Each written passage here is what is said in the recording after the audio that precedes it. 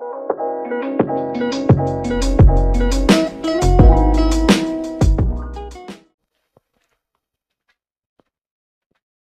Viewers, আজকের ভিডিওতে আমি ট্রান্সফরমারে খুব গুরুত্বপূর্ণ একটি ট্রিকি প্রবলেম সলভ করব এবং ভিডিওটি শুরু করার আগে আমি অবশ্যই বলবো যারা আমার চ্যানেলে একদম নতুন তারা আমার প্লেলিস্ট থেকে ট্রান্সফরমারের উপর আগের বেসিক ভিডিওগুলো একটু দেখে আসুন, তাহলে আপনাদের বুঝতে সুবিধা হবে। তো দেখুন, আমি কোশ্চেনটি সলভ করা শুরু করতেছি। এটি থেরেজার বইয়ের 32.18 নাম্বার এক্সাম্পল এবং কোশ্চেনটিতে বলছে, দেখুন, the full load copper loss on the HV side of a 100 kVA 11,000 by 317 volt single phase transformer is 0.62 kilowatt and on the LV side is 0.48 kilowatt. Calculate R1 R2 in ohm. আর 2 নম্বরে বলছে the total reactance is 4%. Find X1 X2 in ohm if the reactance is divided in the same proportion as resistance. তো একটি কথা বলে রাখি, এখানে বইতে যদিও এখানে বলা আছে R1 R2 R3, তো R3 বলতে আসলে ট্রান্সফরমারে কিন্তু কোনো রেজিস্ট্যান্স নাই এবং এখানেও বলা হয়েছে X3 বলতে কোনো রিঅ্যাকট্যান্স নাই। তো এটা আসলে ওদের একটা প্রিন্টিং মিস্টেক হয়েছে, যার কারণে ওইটা দেওয়া। তো এখানে বেসিক্যালি কোশ্চেনটি আসলে একটু বেশি ট্রিকি, কারণ এখানে রিঅ্যাকট্যান্সটা আমাদের দেখুন পার ইউনিটে দেওয়া। ট্রান্সফরমারের ম্যাথ আবার পাওয়ার সিস্টেমের যে পার ইউনিট নামে যে কনসেপ্টটি আছে সেটিও এখানে অ্যাপ্লাই হবে, যার কারণে এটি কিন্তু যে কোনো কম্পিটিটিভ এক্সামের জন্য খুবই গুরুত্বপূর্ণ কোশ্চেন। তো দেখুন, আমি স্টেপ বাই স্টেপ এটা আমি অ্যানালাইসিস করা শুরু করতেছি। তো প্রথমে আমরা দেখুন, এখানে আমাদের full load copper loss HB সাইডেও আলাদাভাবে কপার লস দেওয়া আছে, এলবি সাইডেও দেওয়া আছে। তো কপার লসের ফর্মুলা কি আপনারা সবাই জানেন, কপার লসের ফর্মুলা হচ্ছে আই স্কোয়ার আর। তো আমাদের আই স্কোয়ার আর হিসাব করতে বেসিক্যালি আমাদের আই লাগবে, অর্থাৎ কারেন্ট লাগবে। তো কারেন্টের জন্য আমাদের ডাটা দেওয়া আছে, দেখুন অ্যাপারেন্ট পাওয়ার জানা আছে, ভোল্টেজ জানা আছে। তো এগুলো থেকে আমাদের প্রাইমারি সাইডের ধরুন আমি কারেন্টটি বের করতে চাই, সেটা ফর্মুলা কি, simply I equal to S divided by V, apparent power divided by voltage, যেহেতু এটি সিঙ্গেল ফেজ। তাহলে অ্যাপারেন্ট পাওয়ার কত, 100 কেভিএ, তাহলে 100 কেভিএ থেকে ভিএ নিলে 3 শূন্য, এটা তো আপনারা সবাই জানেন যে এসআই ইউনিটে করতে হবে, ডিভাইডেড বাই আমাদের ভোল্টেজ কত 11,000। তো এখান থেকে আমরা আই ওয়ানটা খুবই ইজিভাবে পেয়ে যাচ্ছি। তো ক্যালকুলেটার যদি এটা হিসাব করি তাহলে দেখুন 100 তার পিছে 1 2 3 তিনটা শূন্য ডিভাইডেড বাই 11,000 হিসাব করলে আমাদের আসে 9.09 অ্যাম্পিয়ার। 9.09 অ্যাম্পিয়ার। সেম সিস্টেমে আমরা I2 সেকেন্ডারি সাইডে কারেন্টটা বের করতে পারি। কত হয়, পাওয়ার তো অ্যাপারেন্ট পাওয়ার তো সেম থাকে ট্রান্সফরমারের বেসিক অনুযায়ী, আপনারা জানেন। তাহলে এই যে 100 পিছে তিনটা শূন্য ডিভাইডেড বাই ভোল্টেজ সেকেন্ডারি সাইডে কত 317। তাহলে এখান থেকে I2 এর ভ্যালুটা আমার আসে, দেখুন 100 পর 1 2 3 তিনটা শূন্য ডিভাইডেড বাই 317, 315.457 এত অ্যাম্পিয়ার। যা আছে তাই লিখতেছি, 315.457 অ্যাম্পিয়ার। সুন্দর। তাহলে সিম্পলি কপার লস ফর্মুলা হচ্ছে I1 স্কোয়ার R1। R1টা যেহেতু প্রাইমারি সাইডের, I1টা প্রাইমারি সাইডে কারেন্ট, আর R1টা একমাত্র লস হচ্ছে R1 এর ভিতর দিয়ে কপার লস আর কি। ঠিক আছে, তাহলে I1 square R1 equal to basically হচ্ছে কত, এই যে প্রাইমারি হচ্ছে এইচবি সাইড, এই যে 11,000, এটা হচ্ছে 0.62, যেটাকে কিলোওয়াট থেকে ওয়াটে নিলে 0.62 ইন্টু 1000। তো I1ও তো আমাদের জানা 9.09, বসিয়ে দিচ্ছি, ইন্টু R1 সমান এই দুটো গুণ করলে আমার আসে 620। তাহলে এখন R1 এর ভ্যালুটা কত হয় দেখি। এটা 1 নাম্বার কোশ্চেন সলভ করতেছি, 1 নাম্বার পার্ট। তো আমরা খুব ইজি ভাবে R1 পেয়ে যাচ্ছি, 620 ডিভাইডেড বাই 9.09 এর উপর স্কোয়ার, 7.5035। তো বইতে এটা লেখা আছে 7.5 ওহম মেবি, আমি এটাই লিখতেছি 7.5। একইভাবে I2 স্কোয়ার R2 থেকে আমাদের সেকেন্ডারি সাইডে কত, এলবি সাইডে, এলবি হচ্ছে সেকেন্ডারি 317, 0.48, মানে এটা কিলোওয়াট থেকে ওয়াটে নিলে 0.48 ইন্টু 1000। তাহলে I2 হচ্ছে আমার এই যে এটা 315.457 এর উপর square into R2 is equal to এই দুটো গুণ করলে 480 হয়। তাহলে এখান থেকে R2 এর ভ্যালুটা আমরা পাই 480 ডিভাইডেড বাই 315.457 এর উপর স্কয়ার। ওরে অনেক ছোট মান, 4.823 ইন্টু 10 ইনভার্স 3, যেটাকে দশমিকে নিলে আমাদের দাঁড়ায় 0.00482, এতটুকুই রাখলাম, এত ওহম। তো আমাদের R1 R2 চাইছে, দুটোই কিন্তু আমরা পেয়ে গেলাম।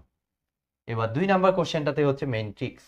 এখানে আমাদের পার্সেন্টেজে দেওয়া আছে। পার্সেন্টেজ মানে পাওয়ার সিস্টেমের ওই কনসেপ্টে আমরা জানি যে এটা হচ্ছে আমাদের পার ইউনিট ভ্যালু। তো পার ইউনিট ভ্যালুর আমাদের ফর্মুলাটা আমরা কি জানি, যে পার ইউনিটের জন্য আমাদের যে ফর্মুলাটা সেটা হচ্ছে per unit value is equal to আমাদের অ্যাকচুয়াল ভ্যালু ডিভাইডেড বাই আমাদের কি বেস ভ্যালু। ঠিক আছে, তাহলে আমাদের লাগবে হলো অ্যাকচুয়াল ভ্যালু। আমাদের বলেই দিচ্ছে যে x1 x2 in ohm, that means actual value লাগবে। তাহলে পার ইউনিট ভ্যালুর সাথে জাস্ট বেস ভ্যালু গুণ করে দিলেই আমাদের কি অ্যাকচুয়াল ভ্যালুটা পাবো।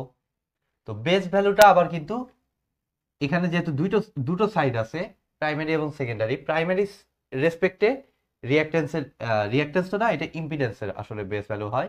ইম্পিডেন্সের একটা বেস ভ্যালু হবে, সেকেন্ডারিতে আরেকটা বেস ভ্যালু হবে, কারণ এখানে ভোল্টেজ আলাদা।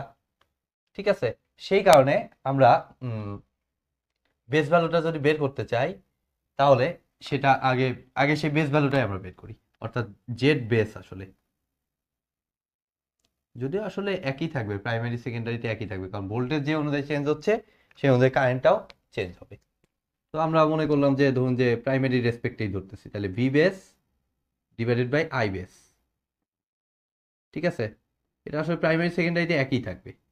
তো তারপর দেখি একবার প্রাইমারি সাইডে ধরুন চিন্তা করতেছি, তাহলে প্রাইমারি সাইডে ভি বেস কত, 11,000 ভোল্ট। তাহলে 11,000 ডিভাইডেড বাই আই বেস কত, প্রাইমারি সাইডে কত I1, এই যে 9.09। তাহলে 11,000 ডিভাইডেড বাই 9.09, হিসাব করলে আমাদের দাঁড়ায় 11,000 ডিভাইডেড বাই 9.09, 1210.121। সেকেন্ডারি সাইডে যতদূর সম্ভব একই আসার কথা। সেকেন্ডারি সাইডে হিসাব করি, দেখি একবার চেক করে হয় কিনা। 317 ডিভাইডেড বাই, না আলাদা আসবে, বেস ভ্যালু দুইটার ক্ষেত্রে জেড বেসের ভ্যালু আলাদা আসবে। ঠিক আছে, এখানে প্রাইমারিতে আমি হিসাব করলাম, তার একটি বিশেষ কারণও আছে, সে কারণে আমরা প্রাইমারিতে হিসাবটা করলাম। এখানে জেড বেস আমরা x1 কে একই রাখবো আর x2 কে চেঞ্জ করব। আচ্ছা, আপনি যদি এখানে বেস ভ্যালু হিসেবে সেকেন্ডারিটি চয়েস করেন, সেক্ষেত্রে সেটা দিয়েও আপনি ক্যালকুলেশন করতে পারবেন, ভ্যালুর কোনো চেঞ্জ আসবে না, ফাইনাল অ্যাকচুয়াল ভ্যালু কোনো চেঞ্জ আসবে না, বেস ভ্যালু কম বেশি হতে পারে। সো এই ক্ষেত্রে আপনি এটা প্রাইমারিকেও যে বেস ভ্যালু ধরতে পারেন, সেকেন্ডারিকেও বেস ভ্যালু ধরতে পারেন।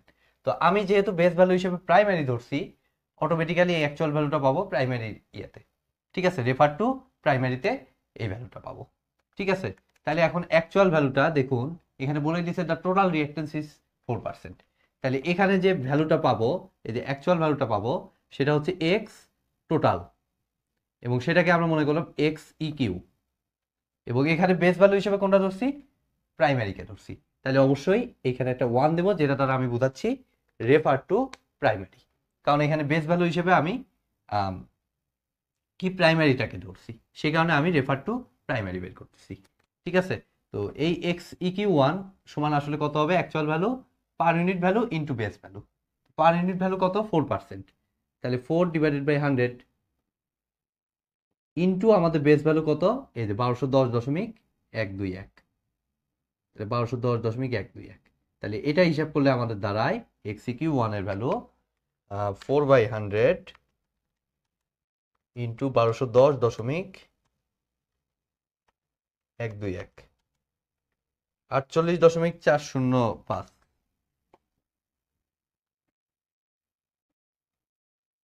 ব্যাস, এবার আমাদের একটা জিনিস বুঝতে হবে, এক্স কিউ 1 মানে আসলে মানেটা আসলে কি। তো এক্স কিউ 1 মানে বুঝতেই পারছেন, এটা হলো রেফার টু প্রাইমারি। তো রেফার টু প্রাইমারি মানে এর আগেও আমি বলেছি, রেফার টু প্রাইমারি মানে প্রাইমারি রিঅ্যাকটেন্স যা আছে তাই, আর সেকেন্ডারি রিঅ্যাকটেন্সটা কি হবে, সেটা রিয়াল রিঅ্যাকটেন্স হলো কত, x2, but refer to primary করা মানে সেটা রিঅ্যাকটেন্সটা চেঞ্জ হয়ে যাবে। তো আমরা মনে করলাম সেই চেঞ্জকৃত রিঅ্যাকটেন্সটা হচ্ছে x2 প্রাইম। কি রেশিওতে চেঞ্জ হবে, এই যে টার্নস রেশিও অনুযায়ী চেঞ্জ হবে। তো আমি সেটাকে ফর্মুলায় না দিয়ে সরাসরি x2 প্রাইম দ্বারা উল্লেখ করলাম। ঠিক আছে, তাহলে x1 প্লাস x2 প্রাইম মানে হলো এই x কিউব 1। আমরা পরে x2 প্রাইমকে সাইজ করব। এখন আপাতত x1 প্লাস x2 প্রাইম সমান আসলে এই 48.405। ঠিক আছে, তো এবার দেখুন একটা জিনিস আমাদের লাগবে, সেটা হলো আমাদের x1 প্লাস x2 প্রাইম দেয়া আছে, আর সাথে দেয়া আছে দেখুন if the reactance is divided in the same proportion as resistance. এই কথাটা মানেটা কি? তো এই কথাটা মানে দেখুন simply x1 divided by x2 is equal to obviously r1 divided by r2। খুবই সিম্পল, এটাই তো বুঝাইছে। ঠিক আছে, এই দেখুন সেম প্রপোর্শন, রিঅ্যাকট্যান্স প্রাইমারি আর সেকেন্ডারিতে যে প্রপোর্শনে থাকবে মানে অনুপাতে থাকবে, রেজিস্ট্যান্সের ক্ষেত্রেও সেম ইয়াতে থাকবে, এটাই বলছি, এটাই আমি দেখুন লিখছি। বাট আমাদের এভাবে রাখলে হচ্ছে না, আমাদের যেহেতু x2 প্রাইম জানা আছে, তো আমরা যে কাজটা করব এটাকে x2 প্রাইমে কনভার্ট করব, বা আচ্ছা আমরা x2 প্রাইমে কনভার্ট করব। তো সেটা কি করা যায় না? দেখুন চাইলেই করা যায়। এইখানে জাস্ট আমি যদি উভয় পক্ষে কে দ্বারা গুণন করি, যে কেটা কিনা এই টার্নস রেশিওর ইয়াটা, কে দ্বারা কি গুণন করব না অ্যাকচুয়াল ফর্মুলাতেই গুণন করি। এইখানে x2 প্রাইমটা হচ্ছে প্রাইমারির refer to primary, that means 11,000 কত রেশিওটা বাই 317 এর উপর whole square, R r1 by, দেখুন আমি লিখতেছি তারপরে এক্সপ্লেন করে দিচ্ছি এটা কি করলাম আমি, হোল স্কোয়ার ইন্টু r2। দেখুন আমি উভয় পক্ষে 11,317 হোল স্কোয়ার 11,317 হোল স্কোয়ার নিলাম। কেন নিলাম? আমাদের এই যে এরকম একটি ফর্মুলা জানা আছে, তাই কারণে এই কাজটা আমি করলাম। তো এটা মানেই তো আপনারা বুঝতে পারছেন যে এটা মানেই আমরা বলতে পারি, এই যে এইটুকু মানে আমরা বলতে পারি কিন্তু x2 prime refer to primary secondary, secondary রিঅ্যাকট্যান্সটা refer to প্রাইমারিতে কত। ঠিক আছে, একইভাবে এটার ক্ষেত্রেও আমরা কি বলতে পারি, r1 বাই এটা মানে কি বলতে পারি, r2 প্রাইম বলতে পারি। ঠিক আছে, ভেরি সিম্পল। তাহলে এখান থেকে আমরা দেখুন আমরা এটা এটা জাস্ট বলতে পারতেছি। এখন এখান থেকে যেহেতু x1 প্লাস x2 প্রাইম জানা আছে, তো আমরা যে কাজটা করব এখান থেকে আমরা যোজন করব। তাহলে x1 প্লাস x2 প্রাইম যোজন করলে নিচেরটা যা আছে তাই, x2 প্রাইম যা আছে তাই, আর এখানে r1 plus r2 prime divided by r2 prime যা আছে তাই যোজন করলাম জাস্ট। এখন জাস্ট ভ্যালুটা বসাই, x1 প্লাস x2 প্রাইম হচ্ছে 48.405,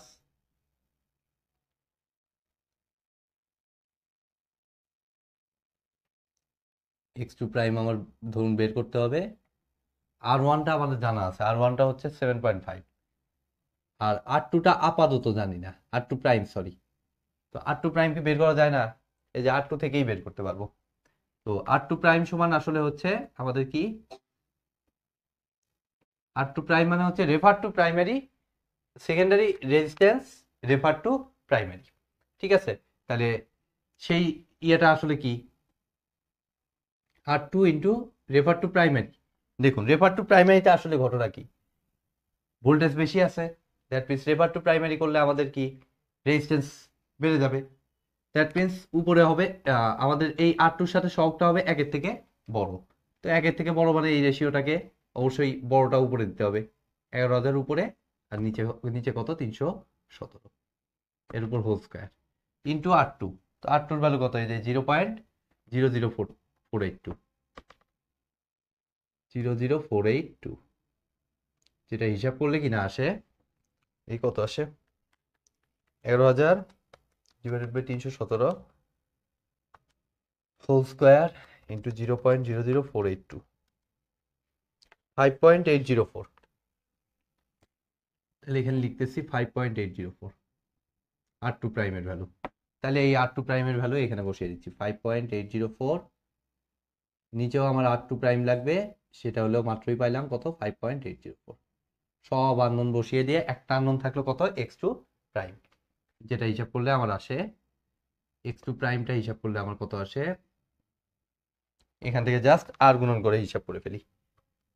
তো into 48.405 divided by 48.405, sorry 7.5 plus 5.804, 21.116, মানে 21.1 বলতে পারি। x2 প্রাইম পাইছি, বাট x2 প্রাইমে আমাদের কাজ হবে না, আমাদের x1 x2 লাগবে। তো x2 প্রাইম আবার এখানে বসাইলে x1 সরাসরি পেয়ে যাচ্ছি। কত আসতেছে? x1 প্লাস x2 প্রাইম কত পেলাম? 21.1।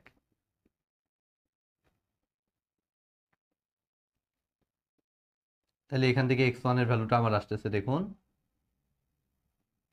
48.405 থেকে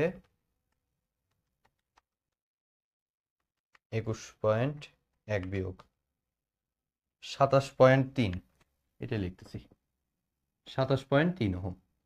x1 পাইলাম। এবার দেখি আমাদের x2টা কত আসে। তো x2 প্রাইম পাইছি, এখান থেকে তো x2 বের করা আসলে তেমন টাফ কিছুই না। এখান থেকে x2 প্রাইম মানে সেকেন্ডারি রিঅ্যাকট্যান্সটা রেফার টু প্রাইমারিতে কত, that means secondary reactance refer to প্রাইমারিতে আমাদের ভোল্টেজ বেশি, দ্যাট মিনস সাথে সহগটা একের থেকে বড়, দ্যাট মিনস এই রেশিওটা হচ্ছে কত? 11,000 ডিভাইডেড, এই যে এইখানে যা করছি এটাই, এইটা করবো। তাহলে 11,000 ডিভাইডেড বাই 317, বা আপনি এই যে এইখানে বসিয়ে দিলেও ভ্যালু পাবেন, x2 ভ্যালু আপনার এইখানে কঠিন লাগলে এইখানে বসিয়ে দিয়ে কাজ করলেই হবে। R1 R2 x1 তিনোটাই জানা, এখানে বসিয়ে দেবেন, x2 পেয়ে যাবেন। এইভাবে হিসাব করতে পারেন, সমস্যা নাই। ইন্টু স্কোয়ার ইন্টু আমাদের কত? x2 is equal to 21.1। Just x2 এর জায়গায়, x2 প্রাইমের জায়গায় এই ভ্যালুটা বসাইলাম। তাইলে এখান থেকে হিসাব করলে দেখুন আমাদের x2 সুন্দর ভ্যালু পেয়ে যাব। কত আসে দেখি, 21.1 divided by 11,000 divided by 317 square, 0.0175 ohm. যদিও বইতে এই অ্যান্সারটা বইতে যদিও লেখা আছে 0.175, ঠিক আছে, এইখানে একটা শূন্য ওদের মিসিং হয়েছে। এটার অ্যাকচুয়াল অ্যান্সারটা আপনাকে ক্যালকুলেটর হিসাব করে দেখুন, এটা আসে 0.0175 ওহম। তো এই হলো এই ম্যাথটির সলিউশন। আজকের মতো ভিডিওটি এ পর্যন্তই। ভিডিওটি যদি ভালো লেগে থাকে অবশ্যই ভিডিওতে একটি লাইক দিবেন, বন্ধুদের সাথে বেশি বেশি শেয়ার করবেন, আর চ্যানেলে নতুন হয়ে থাকলে অবশ্যই চ্যানেলটি সাবস্ক্রাইব করবেন। ধন্যবাদ।